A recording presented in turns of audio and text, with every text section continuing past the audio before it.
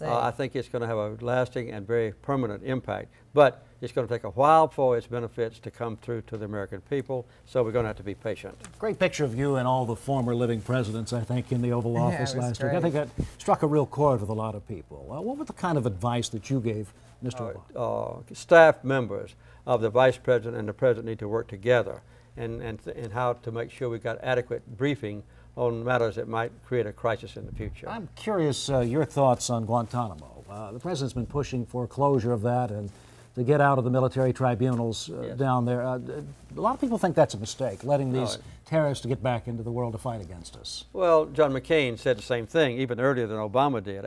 Days, I have 51 interviews. Wow. Obviously, this is the most important one of all. Well, we thank you so much. It's been a thrill for all of us here. It has been. And for our viewers at home, we're really happy you took the time out to be with us. This is your, what, 24th book? 24th book, 24 books this man has written in That's his the way I'll lifetime. make my living. Keeps him very sharp. He said the same thing, even earlier than Obama did. Every reasonable person in America that believes that we ought to be maintaining the highest standards of basic human rights and moral values agrees that the initiation of a prison there to torture people and to keep them in prison without legal defense and without any accusations made against them, it's the best possible plan that you can come forward with.